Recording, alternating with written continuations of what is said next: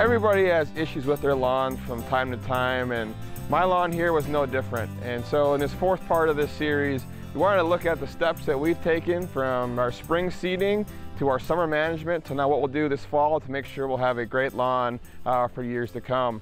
And the first thing we did is we needed to assess, why is this lawn failing? What are the problems that I had with it that wanted me to renovate it in the first place? And to kind of recap, the first problem we had was we had some big dog spots. I have a large dog and I had a lot of dead grass because of him.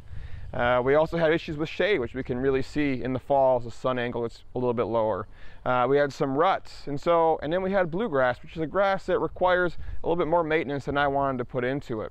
So this spring we took the task of trying to renovate this lawn with a new variety of turf type tall fescue. And some of the steps that we did was to scalp down the lawn, go buy some quality seed, and then cut that seed in with a good seeding machine, overseeder.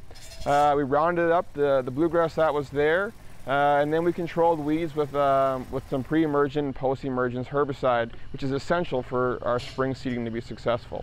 Then I fertilized a couple times this year and kept it watered, and the lawn came in really, really well.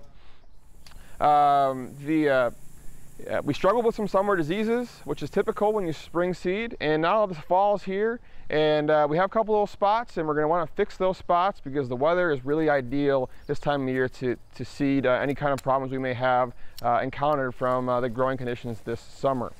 And so what we're going to want to do is go into those little areas, be it a dog spot, an area of some disease, some death, maybe from a slip and slide in the heat of the summer, rake up that area, put that seed into the ground, kind of bury it maybe 1/4 inch deep, sprinkle a little starter fertilizer onto it, and then keep it watered. If it's a small spot, consider just using a hand can and watering a couple times a day.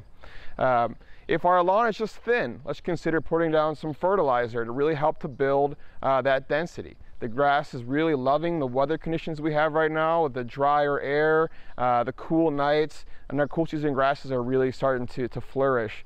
And so going out with some fertilizer in September is probably the best application we can do each year to recover from that summer stress and get us on course to have a great lawn next year. Finally, if we do get a lot of weeds this year, if they're annual summer weeds like crabgrass, we can go out and do nothing because they're going to die soon. And they're really hard to control. And so if we have crabgrass or any other annual weeds, we'll continue to mow it.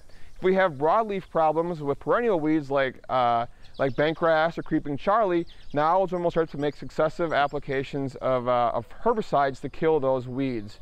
And so using these steps, we can have a nice, great lawn into the future.